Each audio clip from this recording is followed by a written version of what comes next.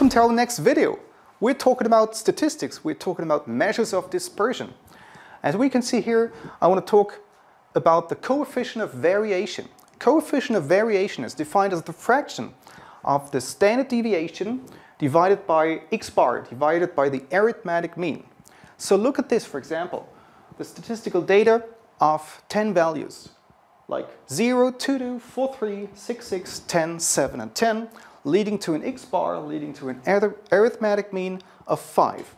So as we computed in another video, the standard deviation, the sample standard deviation was 3.399 divided by the arithmetic mean of 5 gives us 0.67. So what's the meaning of the coefficient of variation?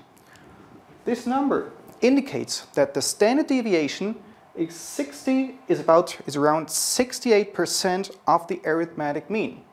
So if there are different data with different arithmetic means, with different standard deviations, we could just look as a percentage value.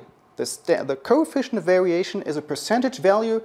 What part of the arithmetic mean is the standard deviation? Look at this, for example. We have two different countries, and the currency of country A is $A, the currency of country B is called $B. So the arithmetic mean, the average income of country A would be, for example, $5,000,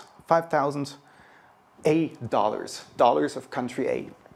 Whereas the arithmetic income, the average income, the arithmetic mean of country B, the average income of country B would be $60,000 of country B.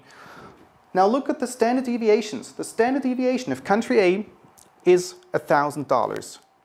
$1,000 here, $6,000 there.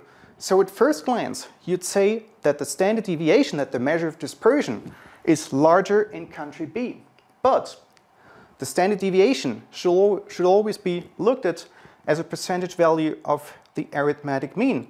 So as we compute the coefficient of variation, here $1,000 standard deviation is $1,000 divided by the arithmetic mean divided by $5,000 gives us 20% of country A, whereas it is only 10% in country B. So what we looked at first, the first impression was that the standard deviation was that the measure of dispersion was larger in country B, but now it's larger in country A. Because if we look at it as a percentage value of the arithmetic mean, it now becomes larger in country A. And that's important for us to understand.